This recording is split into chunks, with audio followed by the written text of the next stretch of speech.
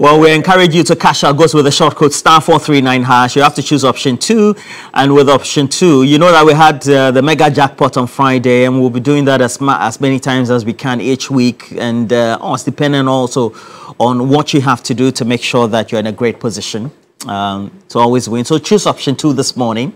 Now, when you choose option 2, it also means that you have to increase the number of tickets that you have. Let's make sure that we're able to make this some great insight. Begin a great week. The number of already great development so far. We're told that the campaign team of Cynthia Morrison and had been attacked, so to speak, but we want to get some clarity based on what we've been able to establish. And that alleged attack will subsequently make sure we're able to get in touch with her and get really insight into what transpired to make sure that we're in a position to deal with what the real facts are.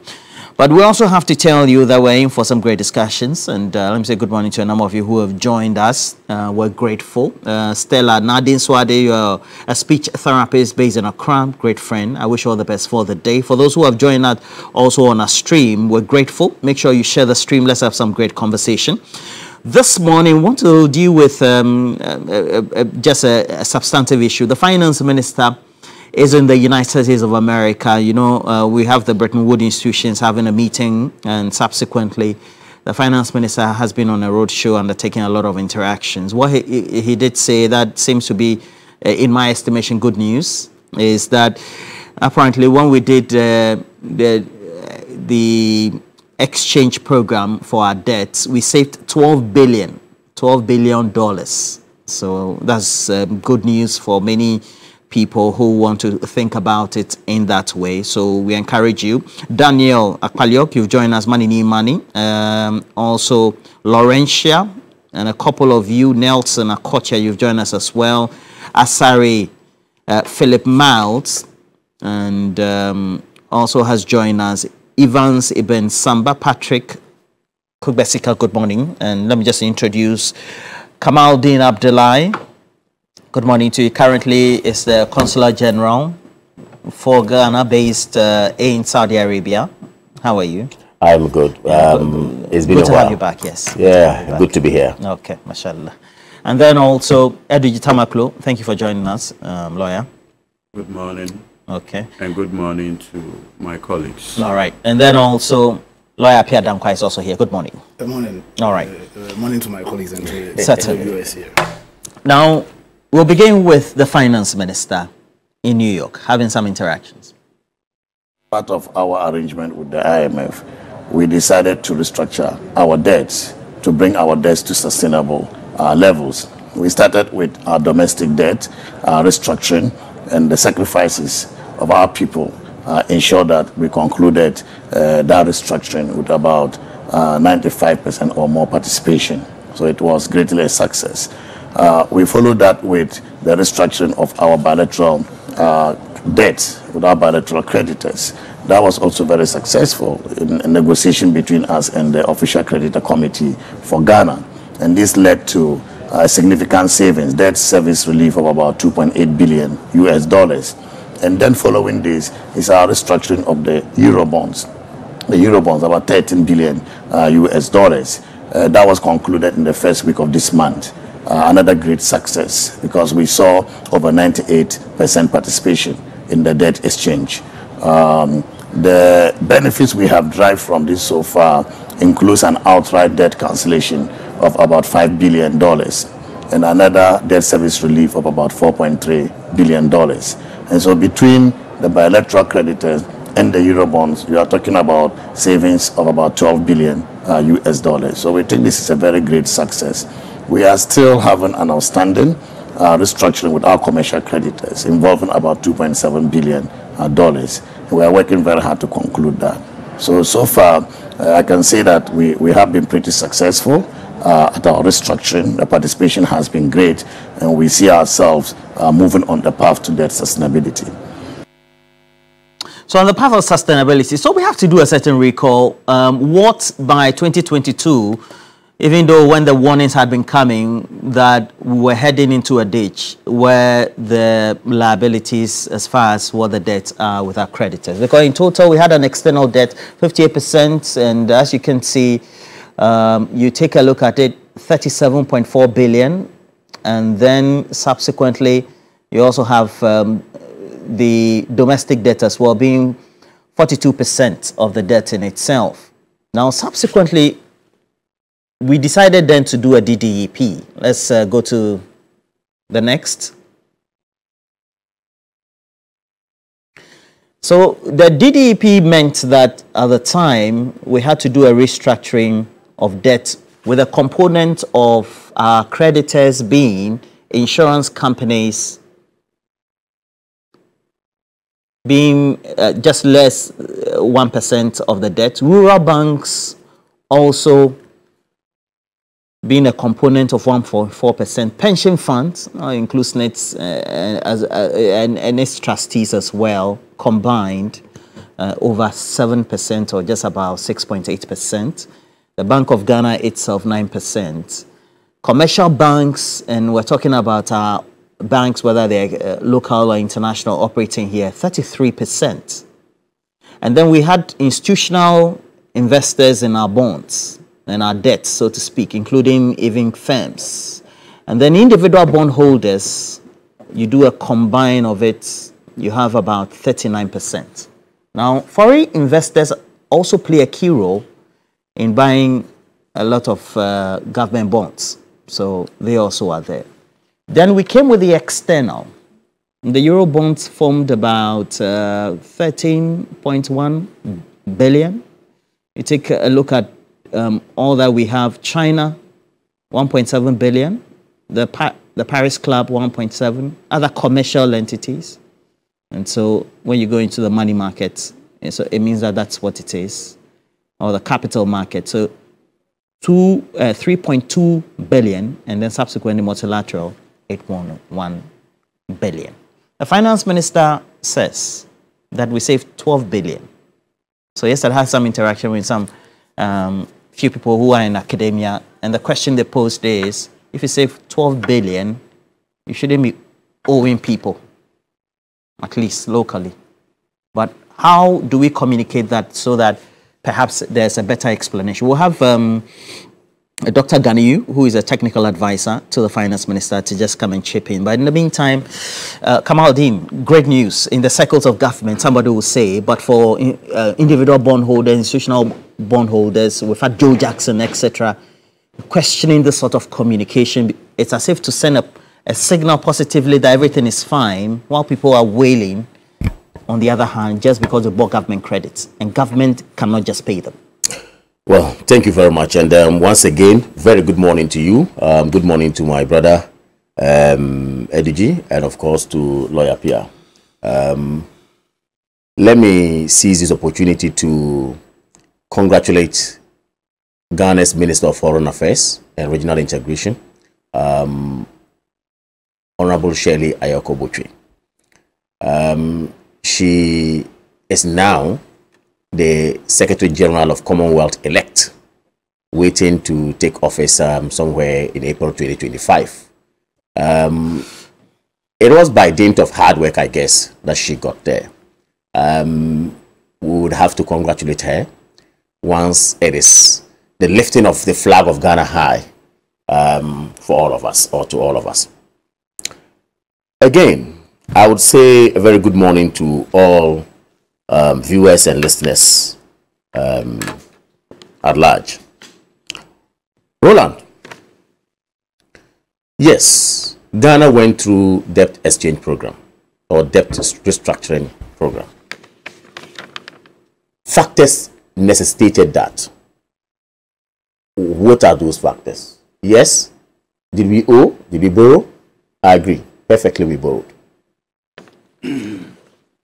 And did we borrow for infrastructure development and for the upkeep of our economy? Yes, so. We got to a level where lots of, occurrences came in to, if you like, present certain shocks to the economy or present some, challenges to the economy. And the major one, not just only Ghana, was COVID, which we all agree. Every single economy in this world that saw a trajectory of growth with the emergence or coming into being of COVID saw the economy nosediving. Every single country in this world, not just Ghana. And you agree with me that when I say factors brought us to the level where we needed to restructure our debts, okay, and mention borrowing, and mention the growth trajectory, you would also agree with me that indeed these external shocks that I've spoken about, or I'm talking about, saw us not moving, not just Ghana, but many countries. And by that, we had to go back to look into ourselves and say, if this has happened and these are projections that we have made, this is the way we wanted to go and we could not achieve that, what do we have to do? We needed a solution. With solution, and not just only Ghana again, many countries will profess the solution of restructuring your debt to make them sustainable. And these are facts. That is the more reason why we needed to do an internal one and do an external one. Then we get our economy to see whether it will rebound or not. And Randy, Roland, you agree with me that yes, where we are today, if you look at the figures, I am not an economist and I don't pretend to be one. But of course, I read whatever is there and of course, I experience what is there as well. You would agree with me that by virtue of the fact that we have been able to restructure those debts, okay, and the finance minister, clearly made us understand that these were the benefits that we got from restructuring of the debts. When you go out there, some debts were even forgiven us to the tune of almost 5 billion, if you like, dollars, according to the finance minister. When you look at out there, some debt servicing reliefs have actually been given us. Now, if we were supposed to pay maybe this amount at this time, by virtue of the fact that we have restructured and then agreed with the creditor, we say, okay, we are moving it from here to this. Therefore, some relief. As a result of the relief, we are getting some, if you like, benefits out of it. Some amount of money there, 4.3 or so billion. If you come home, we did our internal debt restructuring again, and some amount of money was actually,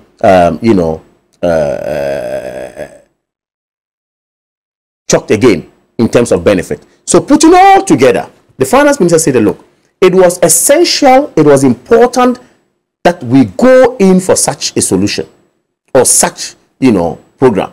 Having gone into the program, the amount of money that we have realized, not as in cash given us as a country, but looking at the debt servicing relief, looking at the, the cancellation of debt, and looking at also the reprieve that we are going to have in terms of debt servicing, either locally or internally, putting all together or aggregating it together, some close to $12 billion, okay, it saved us.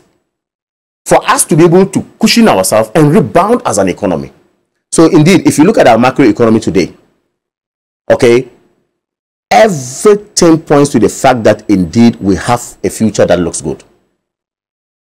To the extent that even looking at the GDP growth, projections may be higher in 2025 thereabout. All these actually are on. So it tells you that there are some technical hands on board. There's some work being done. And the debt exchange program, indeed, even though it came with some negatives, obviously, some bondholders had cause to, also this picketing and all those things. A whole lot of problems came in. But nonetheless, if we had moved from a particular level and based on some reasons, we got ourselves into challenges and we decided to go into a solution, which solution was the restructuring, both internal and external, and the restructuring completely or successfully done. Based on this, the finance minister says, look, this is the outcome of what we have done. I think that we should be lauding the technical hands on board. We should be lauding whoever is the manager of the economy right now. Of course, if we had done this, finished this, and then the future still looked bleak, that would have been dangerous. So you're to the extent that inflation moved to 54% in this country before. Today, as we sit, the managers of 54%. Yes, at the point. Because yes. What accounts for that inflation? I told you the external shocks. I told you what happened to every single economy in this country. So Kamaldeen, yes. Are you saying that Ghana going bankrupt, going to its creditors to restructure its debts, both domestically and externally, is a good thing? I just told you that it wasn't for Ghana alone to say I am going for debt structuring. It was because the international economies that we have, the bigger economies, even COVID, UK, Russia, Ukraine. talk of UK, talk of US, talk of Australia, COVID, every Russia, single Ukraine. country that matters in this country, in this world, okay, went through this. And I'm saying Ghana did not just assume to say that, look, we are going to, if you like, debt restructuring. Conditions necessitated that. That's the point I made. And I'm saying that based on those conditions, our economies were affected. And Ghana's economy wasn't left out. Okay? Why? 2017, we didn't talk of that. We never contemplated on even going to IMF. 2018, we never contemplated on that. 2019, no, we're moving. Until almighty COVID came in. And this is the fact people do not want to hear. Which people do not want to hear? Some, whatever, the naysayers. Whoever wants to say that, look, there is a reason why Ghana decided that, look, let us go for debt exchange program, debt restructuring. And not just only Ghana, many countries did that. And I'm saying that because of these external shocks that affected our economy and affected other economies, we had no option than to say, hey, wait a minute, if we plan paying this money this time, because of XYZ, our economy actually has nosedive, and we cannot have money to do that. Let us go and engage our creditors and then see what we can do. So I thought that there was a reason why they did that. It also means that the finance minister saying we saved 12 billion also means that should be good news for, he says, naysayers. So, you see, when a country is given to you to govern, and out of unbridled corruption, reckless spending, among many, you drive the economy to its knees, into zero, to a point where the economy begins to register a debt to GDP ratio of 104. What you demonstrate is candor. What you demonstrate is responsibility and a certain level of remorse. But the people who are in charge of governance today, out of arrogance, sheer decision to gaslight the people, they'll look you in the face and tell you that they have saved us money. Because they say Russia and COVID in Ukraine.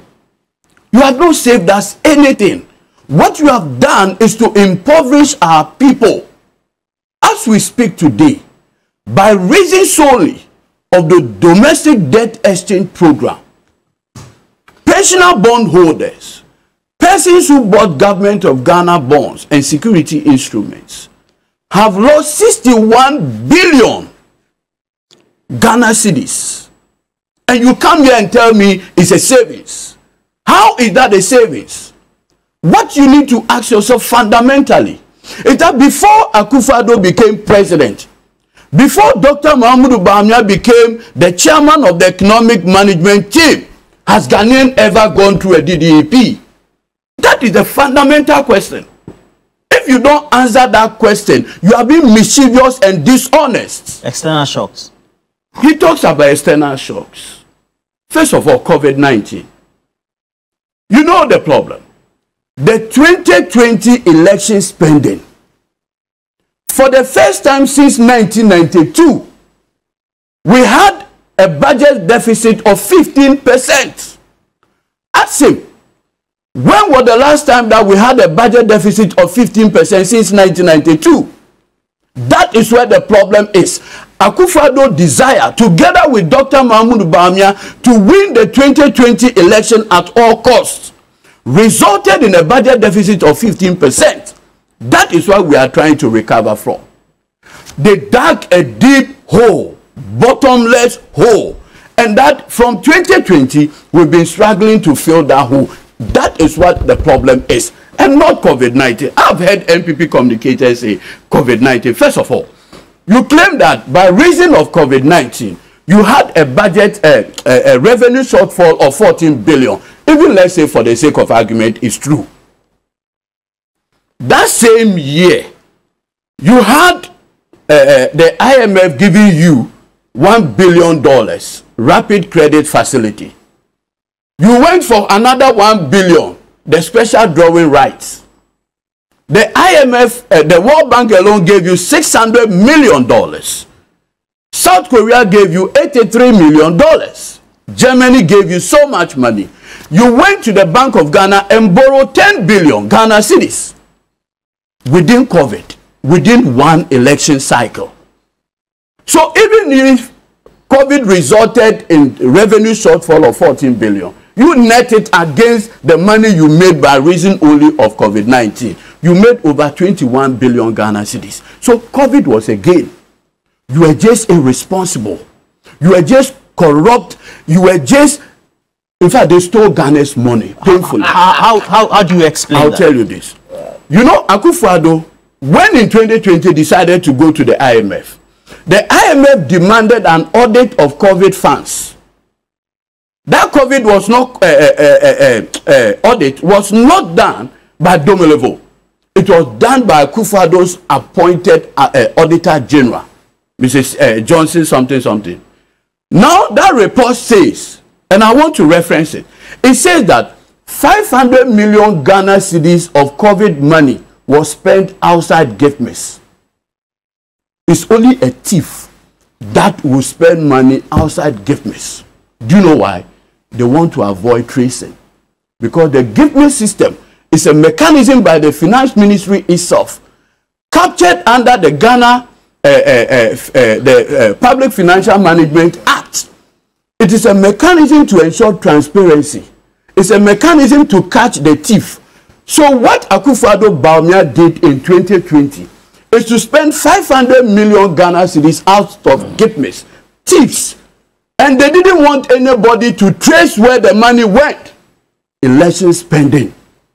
And you dare say what? COVID-19, Russia, Ukraine. Today, even Ukraine and Russia, where the bombs are dropping, they are doing better. You know what the problem was? Akufo-Addo brought his brother.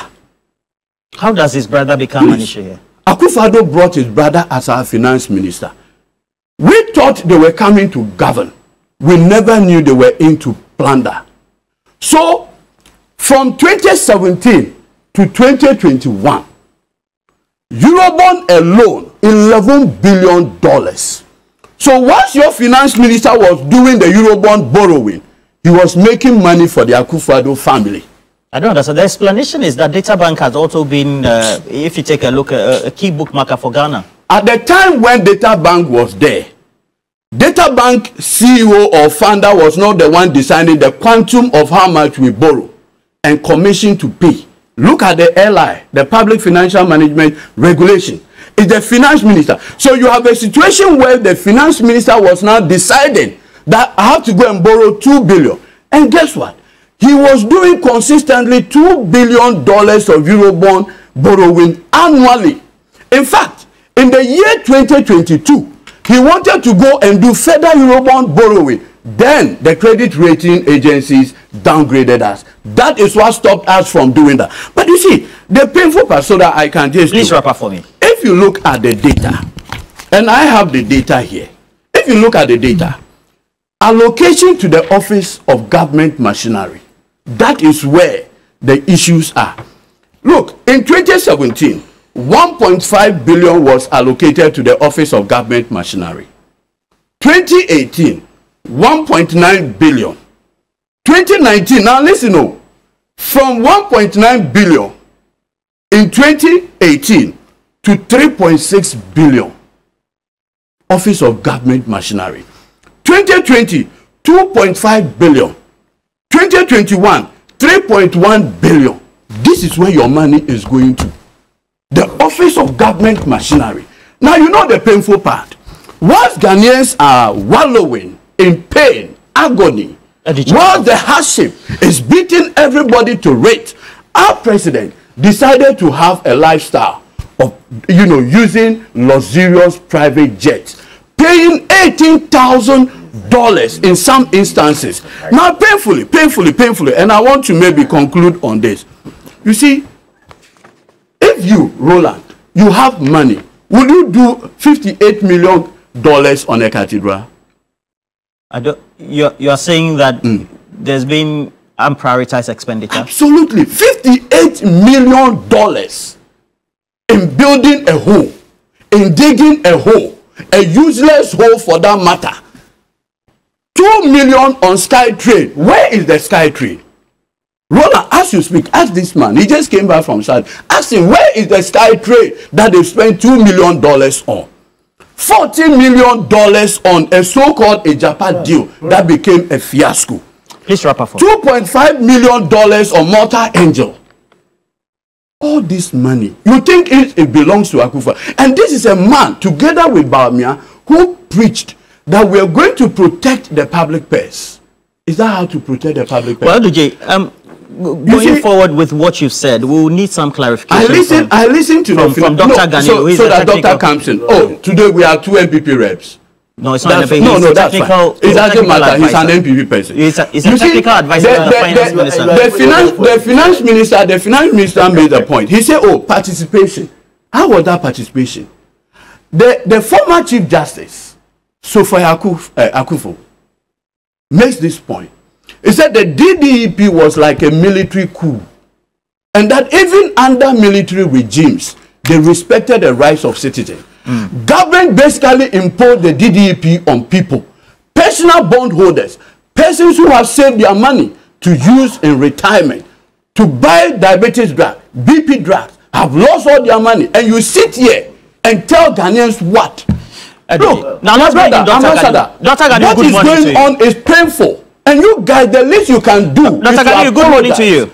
For this incompetence, not to come and sit on national television and gaslight. Dr. Gani, good morning. Yes, good morning. Okay, great to have you as a technical advisor to the finance minister. The question then is, you take a look at what the concerns have been raised by the institutional bondholders, the individual bondholders, and then also all the concerns that have been raised by even economists who have said government in the run-up to the 2022 period just didn't prioritize its expenditure and so should also partly take the blame for where we are today. Do you think that the communication coming from the finance minister, $12 billion made in savings, etc., tends to create some level of empathy for those who took part not only in our domestic bond restructuring, but also even for the external creditors, and why? Well, thank you very much, and good morning to your viewers, to your listeners, and of course to my colleagues in the studio. First, it's important to correct an impression. The topic for discussion is domestic debt exchange. Program saved Ghana $12 billion. That's exactly what I'm seeing on your screen right now. That is incorrect. Absolutely incorrect. Indeed, at the very start of this program, you played a video. Go back and listen to the finance minister. It's important that we often go beyond the headline. As is often said, the devil is in the detail. And indeed, when I read the story that was put out first by one of your sister stations, if you go through, the finance minister indicated 2 broad categories of debt restructuring. First is the domestic debt exchange program, or the domestic debt restructuring. And then the second is the external debt restructuring. The 12 billion savings that has been put out is in respect of the external debt restructuring. It has nothing to do with the DDEP. And the Ministry of Finance or the minister himself has not at any point indicated that we have made savings in respect of the DDEP and then put out any figure. So Roland, that is the first correction that has to be made on this program. And indeed, it was the reason why I sought to make this very important intervention. Now, how did we come by that $12 billion US dollars so far as savings on the restructuring of our external debt is concerned? If you look at our bilateral debt, at the time we were announcing a debt service suspension in December of 2022, we were supposed to restructure about $5.1 billion US dollars owed to our bilateral creditors. The bilateral creditors that we owed constituted themselves into the OCCs under the G20 common framework as well as arrangements within the Paris Club. And we are saying that the debt service moratorium that was announced based on the MOU that we reached with the bilateral creditors is going to save Ghana a debt service savings of $2.8 billion US dollars. So between 2023 and 2026, we are not servicing any debt in respect of principal, in respect of interest rates, and going beyond from 2027, when we resume the servicing of these debts, the interest rates are also going to be lower. If you put that figure together, it's $2.8 billion. And then we also announced an agreement with the Eurobond holders. That is part of the commercial debt that we owe. And the Eurobond, the total debt under that is $13 billion US dollars. We are saying that with that agreement, there is a nominal haircut of 37%, which amounts to $4.7 billion US dollars. So these are monies that Ghana would have paid, but as a result of the restructuring, we are not going to pay that to the Eurobond holders, and it's $4.7 billion. Now, depending on the option that any Eurobond holder goes for, whether it's a power menu, it's a disco, and whatnot, we are also talking about a reduction in the interest rates, which will amount to an amount of $4.4 billion. So if you take your calculator, put $2.8 billion, add that to $4.4 billion, add that to $4.7 billion, and you are getting $12 billion. So it's in respect of the external debt. It has nothing to do with the DDEP. Now, it has been put out as if government is insensitive. We embarked on a domestic debt restructuring, and we are happy about the fact that we saved an amount of $4 billion, and yet individual bondholders and whatnot within the domestic economy are suffering.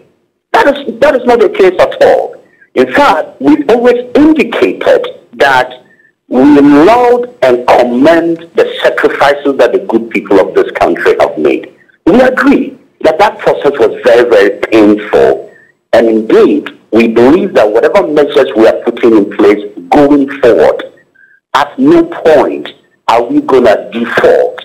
So as far as the servicing of debt, whether it's within the domestic economy or it is the external economy is concerned. And those practical measures have been put in place. The finance minister has instituted what we call the monthly economic update. Your correspondents do come there all the time. So as far as the economy and the finance data is concerned, I'm sure everyone now has access to that so easily. And that is why it baffles me that these kind of inaccurate headlines are being put out there. And sometimes you wonder what the reasons are. So, well, I'm not happy. I mean, my minister is equally not happy about that. Play the video again, and you would understand clearly what the details are. And indeed, we have consistently indicated that we are sorry about that painful experience that individual bondholders in our country went through, but we have to do it to save our economy. And that is where we are. But the most important thing is that the exchange that took place, we have been on point. So as far as the payment of maturing coupons are concerned, right from January this year up to date, we have gone by that schedule. And I'm sure that is why you don't hear a lot of agitations these days. Because anytime they are due, they are paid. You know, and going forward, all other measures that we have put in place would ensure that we save the domestic bond market when we return to issuing bonds, and at the same time create the confidence that the external economy needs, so as far as their dealings with Ghana is concerned. So that is where we are. Now, Dr. Ganiu, it is also important for all of us to note and also point out, if that is correct, that the communication by the finance minister during his interactions on his road shows, in his meeting with the IMF as well as the other Bretton Woods institutions, sought to create the impression that because domestic debt exchange has been achieved considerably, and despite the concerns that have been raised by, well, the bondholders themselves, but subsequently also the external bondholders, there are key players within the external creditor market who play important roles also in the domestic debt market, correct?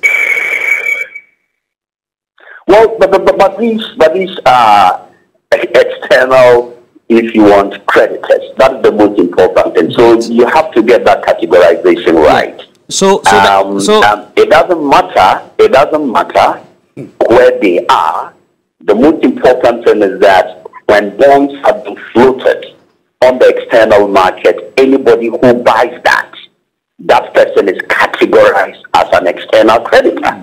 That's the most important thing. So when you are putting out such statements, you need to make that distinction. Because so Dr. Ganiu, so external bond investors on a domestic market also play roles in the external market. Is that not true? The capital market, so to speak, and then also other crediting institutions. Is that not true? Yeah, okay.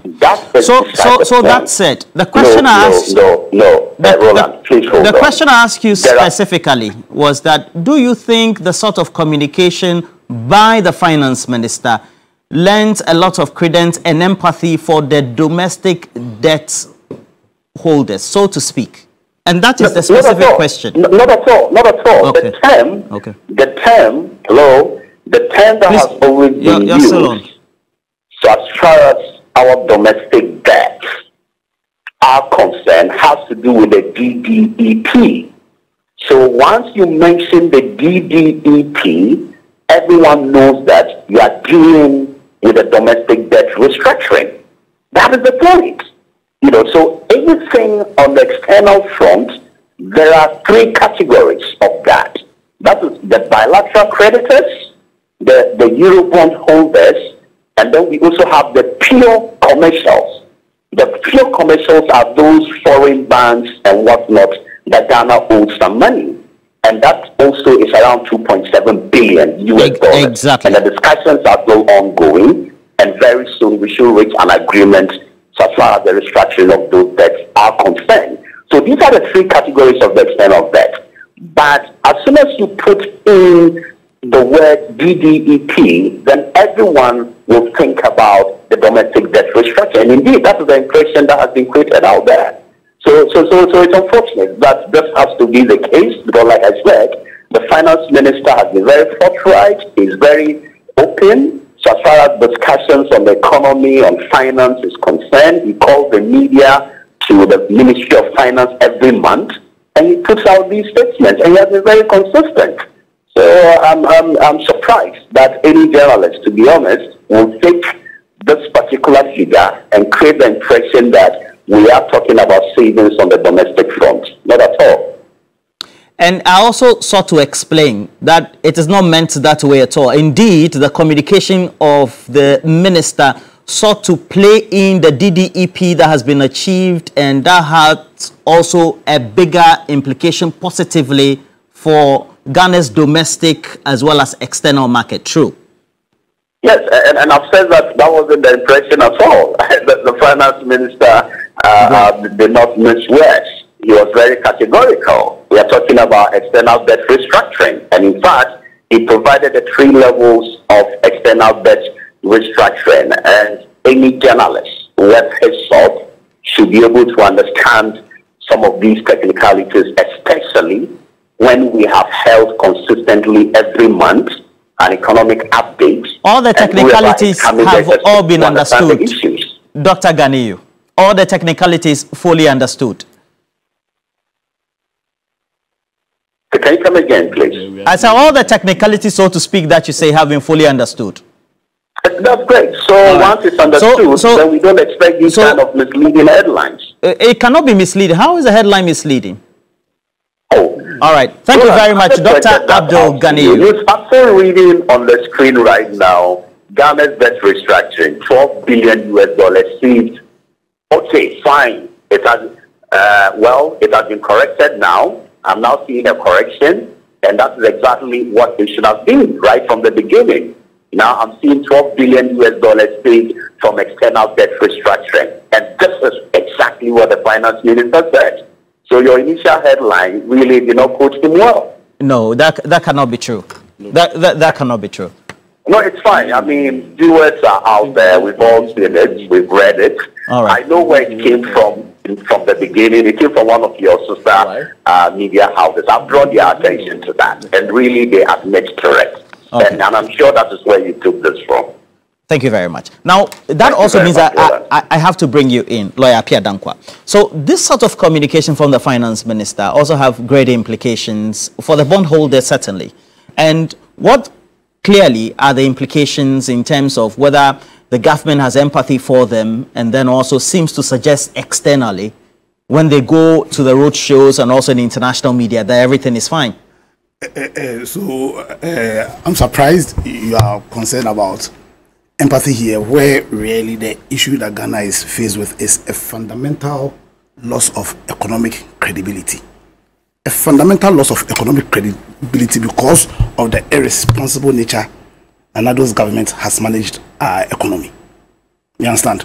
And the finance minister here is making an Alistair Campbell X type of Alistair Campbell. Yeah, you know Alistair Campbell. That's a serious investment. Yeah, because so you see, the finance minister right now has become the chief propagandist. Because you see, what the issue really is that because of this debt exchange, people who had confidence in the economy of this country have lost 12 billion.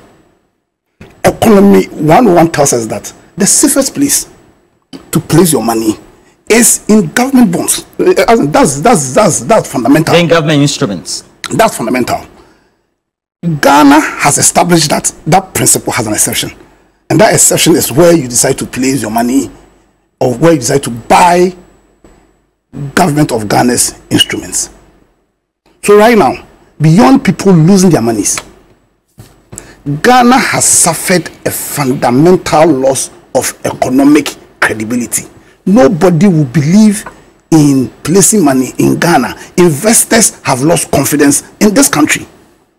Now, my brother, my former deputy director of communication. I'm still that deputy. As I said, my former party. Oh, okay. I'm no longer a member of your party. I no more. No. Okay, I've left your party. And no wonder you use the word irresponsible. Very, very irresponsible. I will address. Yeah, because so go to Article 36 of our Constitution when it comes to the directive principles of state policy. Now, if you read Article 36, and with your permission, let me read. Now, Article 36 2B. Now, it says that the state shall in particular take all necessary steps to establish a sound and healthy economy whose underlying principles shall include affording ample opportunity for individual initiative and creativity in economic activities, and fostering an enabling environment for a pronounced role of the private sector in the economy. Now, we all know that in creating that right economic environment, then you need to manage your debt, how you handle it. Because see, what debt, irresponsible procuring of debt does is that it crowds out the private sector. Now you broke down the institutions that took part in the DDP. Well, you know, alarmed that our commercial banks, about 30-something% of all the monies that were that came from our commercial banks. Now we are saying as a people that one of the underlying principles that should govern our economic objective is that, listen, private sector should take a pronounced role. How is private sector going to take a pronounced role if government is sweeping all the money from the commercial banks?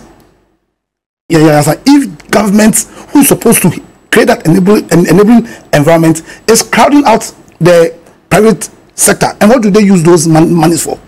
Nanado came on the back of transforming the economy of this country, came out with a beautiful 1D, 1F program. How much money did he invest there?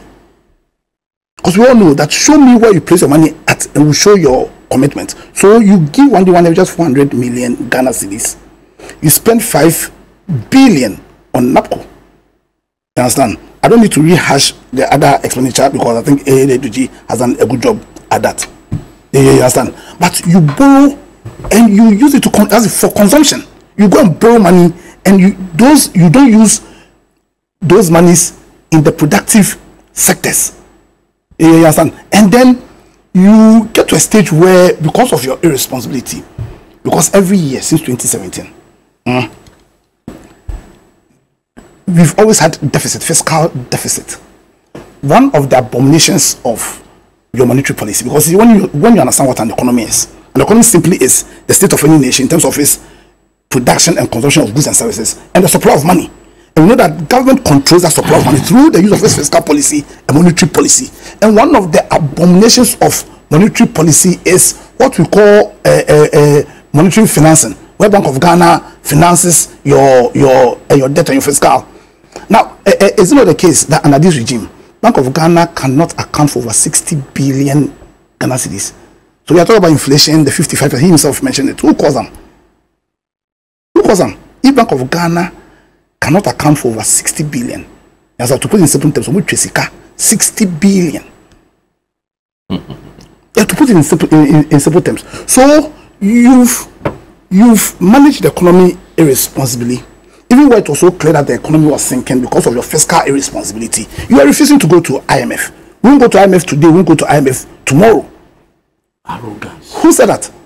We won't go to IMF today, we won't go to IMF tomorrow. And then you go and then you have the opportunity of talking to the world. And you want to gloat on your failure. You are gloating, you want to become Alistair Campbell and gloat on your fundamental failure, where you've stolen 12 billion from people who believed in that principle that said that the safest place to place your monies is in government instruments. You breached the fundamental principle. You breached it and you want to gloat over it. So going forward, you understand? And I keep on saying this. One of the fundamental problems the next government, whoever it may be, whether it's Alan Chemantin, whether it's John Ama, whether likely even that Bamia himself becomes president, whoever, you have a fundamental problem to deal with concerning the credibility of the economy of Ghana. What is the FDI stakes now? Ghana's FDI has reduced from 3.28 billion in 2017 to about $600 million. Investors don't trust in this country. So you see, zero credibility.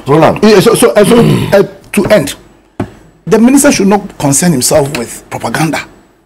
He has a job to do, and that job is in which way can you raise the credibility of our economy. And these statements, these propagandist statements, plunge us further in that lack of credibility quagmire. Okay, so we have a professor of finance with the University of Ghana Business School. Professor Bokpin is joining us. Good morning to Professor Bokpin. Yes, good morning, Roland, and good morning to our viewers. If you take a look at the structure of our debt domestically, we have external players in playing key roles in the domestic market. Now you have a finance minister who goes on the roadshow and in the foreign press specifically states that an achieved DDEP that has been attained at a cost for holders of government credit who are both local players and external players, and then an achieved restructuring with external creditors, and we know them, even those in the capital market also play key roles there. That means that everything is well with the country's economy. As an experienced economist, do you think it sends wrong signals or positive signals to those who are suffering in the domestic market? Well, thank you very much, and good morning once again. So we can look at this from two angles. From managers of the economy, they are looking at this as positive development, and we want to highlight that as a way of consolidating confidence in our economy.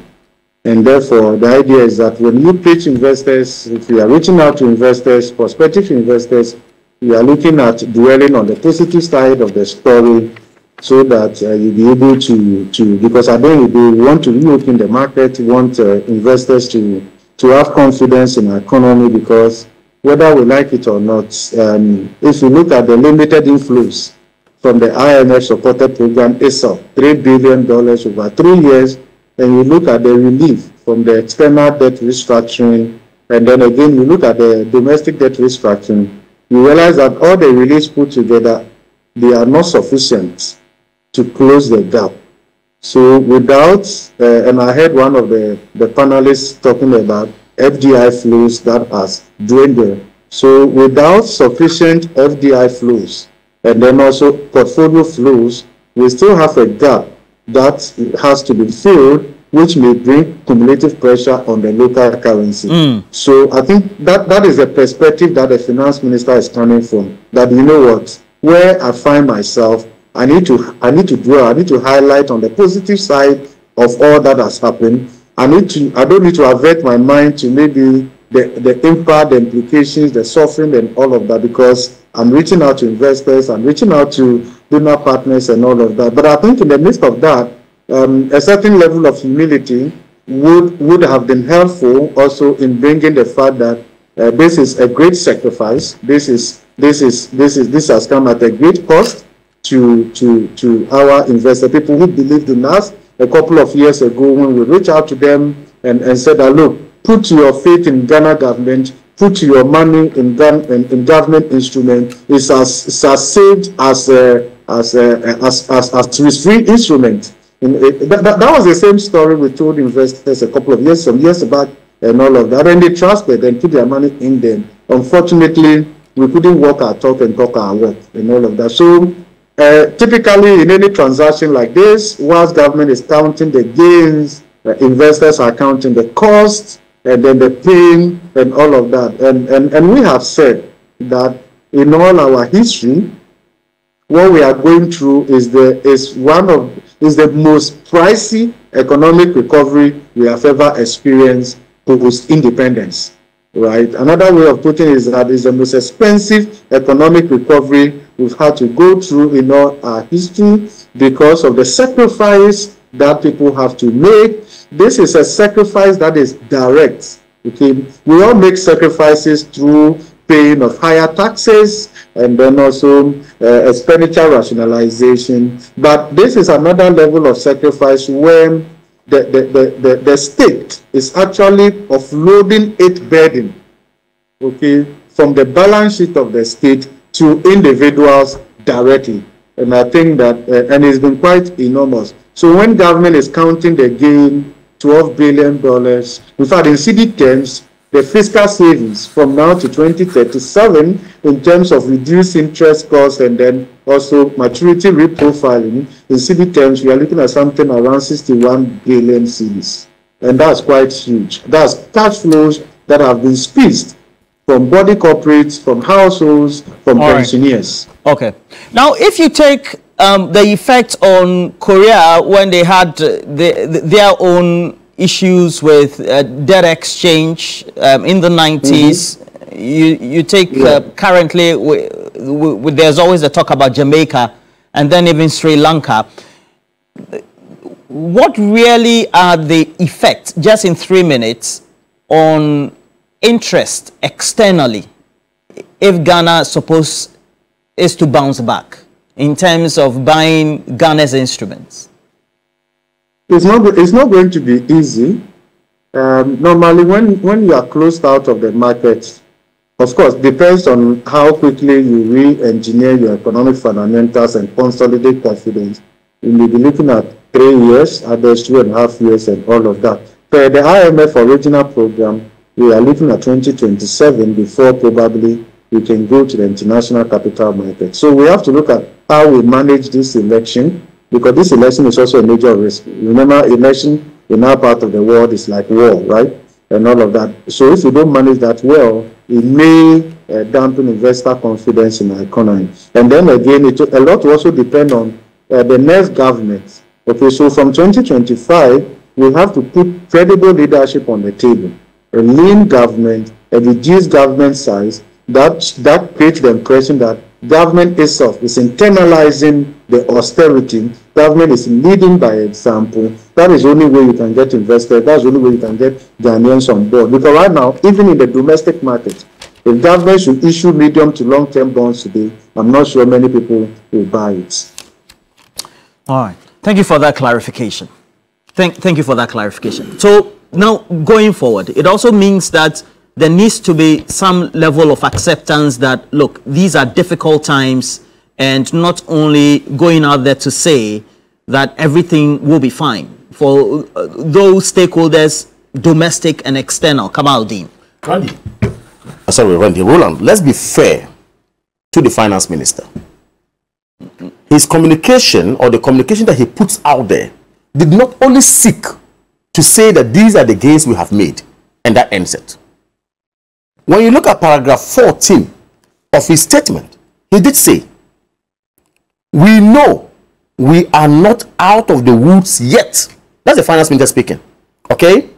And that we will continue to count on the support of the people of Ghana and our other key stakeholders to reach even greater heights. Then he went further to enumerate the challenges that we have now. One, we've stockpiled some payments at the energy sector that he needs to actually service. We need to get energy running. Money must be gotten to pay for some of these. How well can we do that?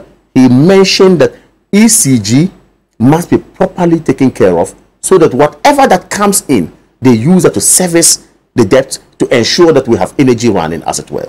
He went further to say that social interventions, okay, would not cease because the IMF program in itself sees to it that poverty reduction must be key.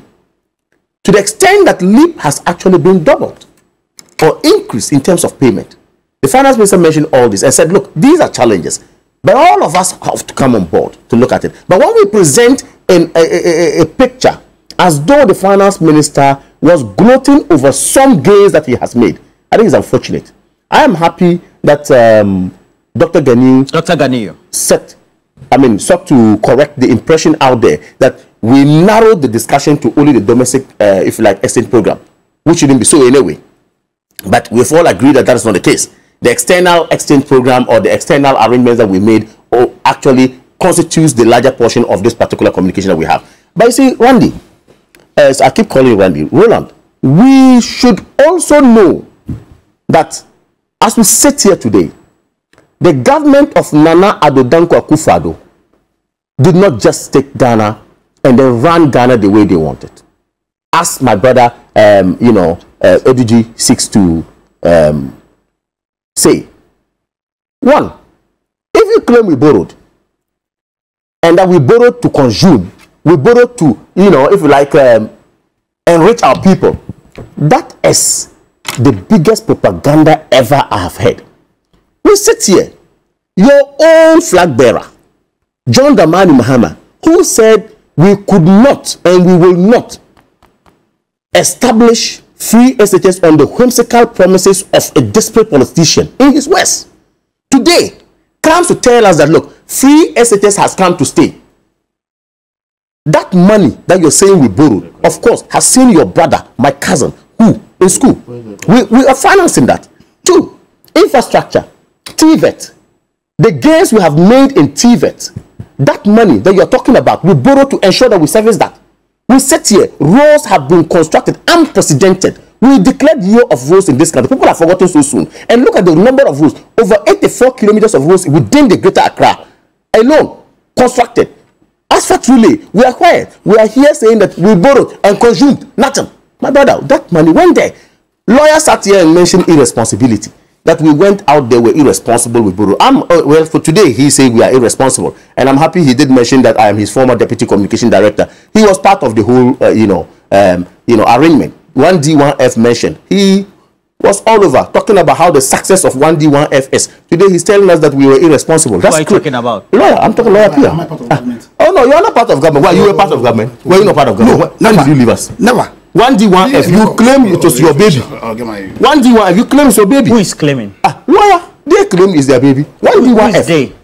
Well, it's all right. You should understand where he's coming from. And I'm saying that if you use the word irresponsible, you sit here and use the word irresponsible, and even the same 1D1F, that of course is a lofty and a great idea that we brought about, was about this government. So yes, we cannot say that we have done everything. We've had challenges, but of course we've had positives as well.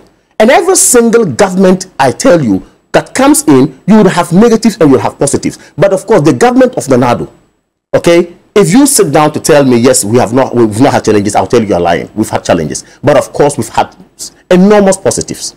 We've had a lot to do for Ghana. And we've done that a lot for Ghana. So today, if we are where we are, that investor community says that, look, because of our economic downturns, we are getting out. Of course, we have to put ourselves back on track to ensure that this investor community gain confidence in us and then come back. Of course, it's there. And I mentioned fundamentally that we got here because, yes, we borrowed, and as a result of the trajectory that we found ourselves in at a point in time, we needed to suffer a lot. Now, finally, my brother says, thieves. I'm happy he's a lawyer. And I'm happy that there's a process to establish as a lawyer to get to a point where you can call someone a thief. You don't sit here and then just because of what you feel like saying, you refer to someone as a thief without any evidence, without nothing. See, lawyers don't even speak that way. May I sit here to say that government of Ghana's public purse is spent with a process. You don't just get up, dip your hands into the coffers, say, I want to pick this money and then spend it. You mentioned auditing. You mentioned whatever. We have parliament and other committees in place. You cannot just get up or rise up as a government and say, I am spending XYZ. And because I'm president, nobody checks me. I go and check and I can spend anything. We have made sure that institutions are at work. Monies that we got actually have been put to good use. And of course, if we say we borrow to consume, it didn't start with the government of MPP alone. I think it is a canker we must fight as a country. We must ensure that any government that comes in, like my brother said, we must make sure, put checks in place so that at the end of the day, expending public money would be actually put right, just as we have done, and then the right things will be done. Thank you. Where do we go from here? On Ghana Web Now is a story. That what? Michael Blankson cries over the impact of Ghana Debt Estate Program on his investment. He continues, Ghana stole my Eurobond investment, set me back financially. Now, within 8 years, this is what Akufo-Addo and Bawumia had done to the image of this country. Complete distraction, no credibility. And you sit here and say, oh, the news people didn't isolate external and internal. They did not. But oh, please. First of all, the Eurobond holders includes Ghanaians. There are Ghanaians who bought Eurobond. And so when you say that the impression is being created that it is only the DDEP that impacted on Ghanaians, what are you talking about?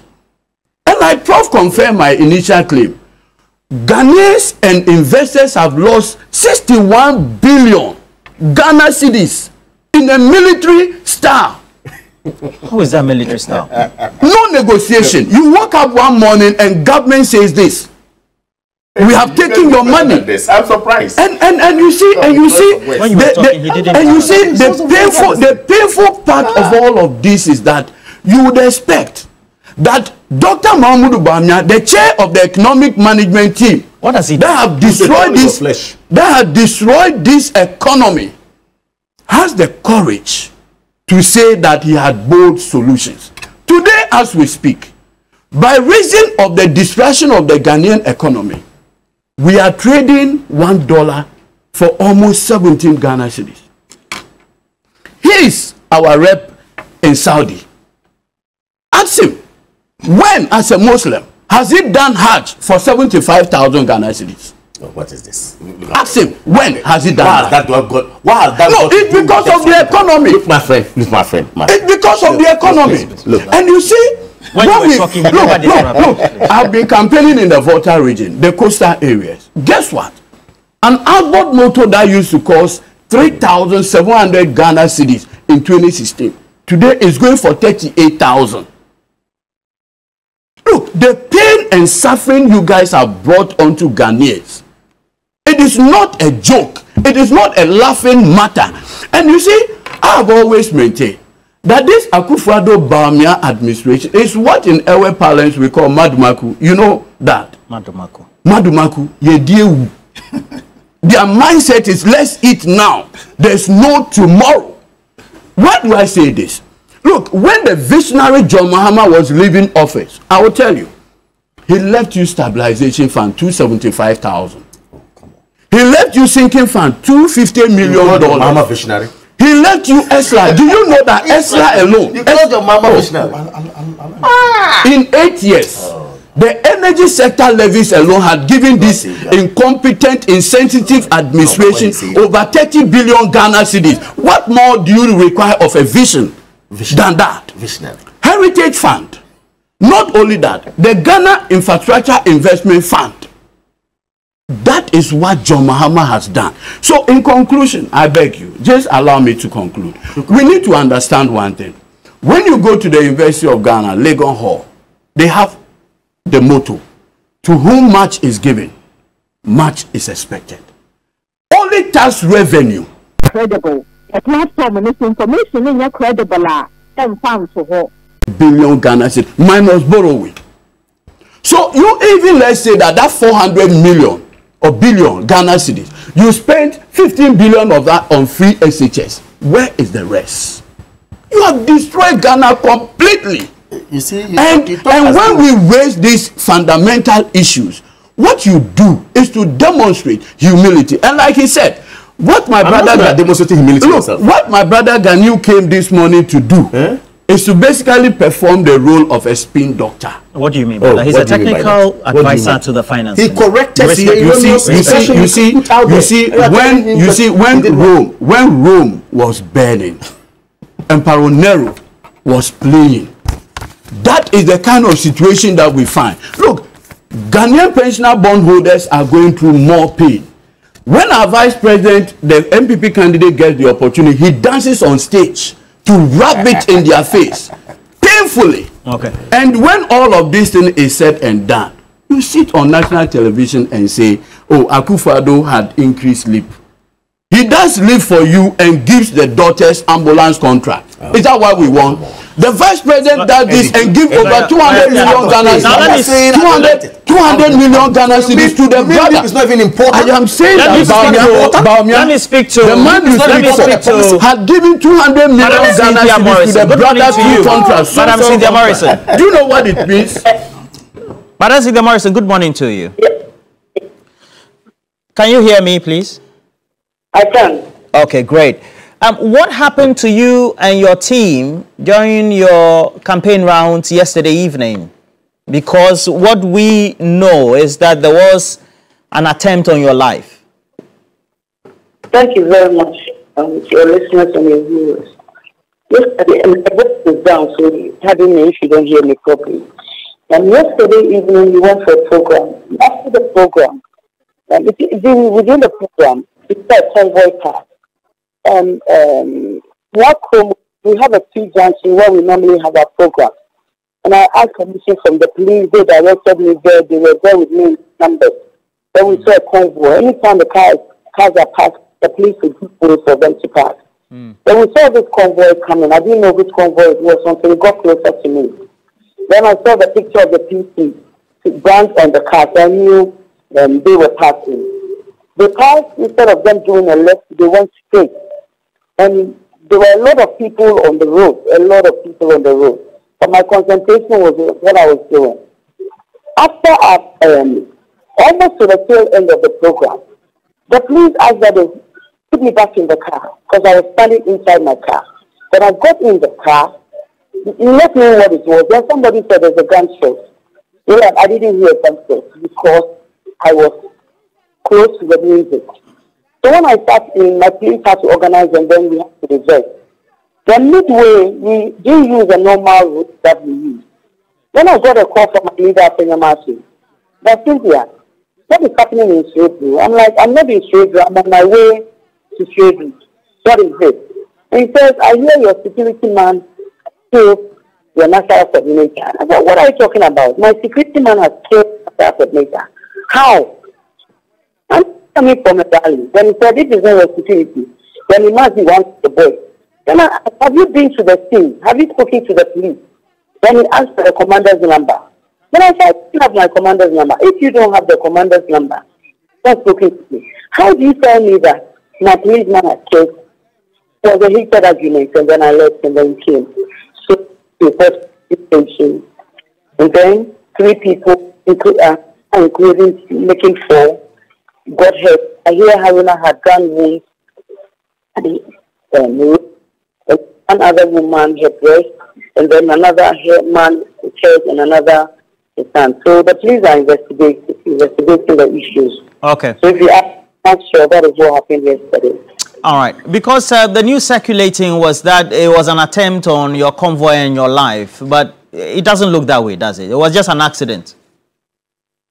And that is what I can say for now. Because seriously, you don't hear the gunshot. If it was on my life, I don't know. But I must be very frank. I don't want to lie on anybody. That is what I can say that I saw. I love this. And it's good that you put clarity on the subject as well. And then also means that you have clarified yourself. We wish all the best on your campaign round. You're still going ahead despite all the brouhaha in Parliament, right? Yes, I'm going ahead. All right. So when Parliament resumes, will you be going back to the House, or what will you be doing? We didn't talk about Parliament. Have a good day. You don't want to answer that one. Good day. We are talking about whatever happened yesterday. When we get to Parliament, we'll cross that bridge. He's even a member of Parliament, anyway. All right. This question is... All right. Thank you very much. Thank you very much. What Rula is doing, actually. What was I doing? Exactly what he's doing. I'm saying that Cynthia is still a member of Parliament. So to answer for that... Let me give you 3 minutes. You end for You've given them 5 minutes. You want to give me 3 minutes? No. Oh, 5 minutes. Because of time. Because of time. Just end for me. So, I think, see, Ghanaians need to understand this devilish propaganda. You understand? When the MPP or when the government in power is sponsored by a party, it does not mean that everybody in that party is part of the government. You understand? I've never ever been part and you're of saying this because of what Kamadin said. That's listen. I don't like that. I don't do that. I've never been part of a government. I was a mere supporter of the MPP. Even when I was in the MPP, I was criticizing them. Especially, I never saw the wisdom in spending 5 billion on NAPCO and just 400 million on 1D1F. For me, that represented doing something to represent something. And it represented a massive deception to the people of Ghana when you've campaigned on the promise of transformation. You understand? So the fact that you are doing 1D1F and you are not investing enough of your fiscal your fiscal responsibility there, clearly tells me you have no commitment to the 1D1F. Secondly, my brother mentioned about the energy sector being one of the reasons why they needed money. When they came to power, they had ESLA. They raised ESLA bonds, created what we call the Energy Sector Recovery Program, comprehensive program. They themselves said that per the terms of that program by 2023, we are not going to see doing so. What has happened? So right now they are telling us again, you understand, with all the PDS scandal and everything they've done in the energy sector, that they want to go and borrow money because of energy. That is deception. That is irresponsibility, and we shouldn't be afraid to tell them. You understand? Thirdly, you talk about poverty, alleviating poverty. When it is right, that when you want to create jobs, you want to deal with poverty, then you, the government, you must deliberately invest money in your small and medium scale enterprises. That's why you will create jobs. It is right.